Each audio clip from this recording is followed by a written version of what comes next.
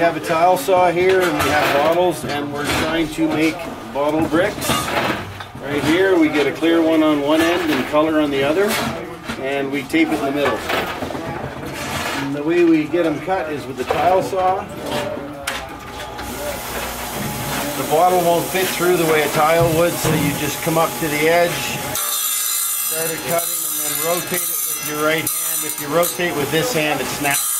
It's not as tidy. Cut it out, and we got a nice little bottle there. We dip it in the water. See if it's clean, because you don't want dirty bottles on your wall. If it's dirty, we got the handy toilet brush.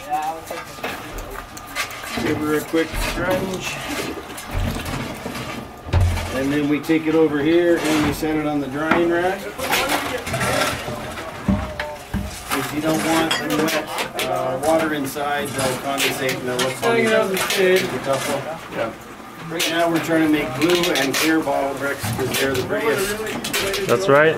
Once they dry, we'll be taping them up and we'll be going up in the simple survival pod.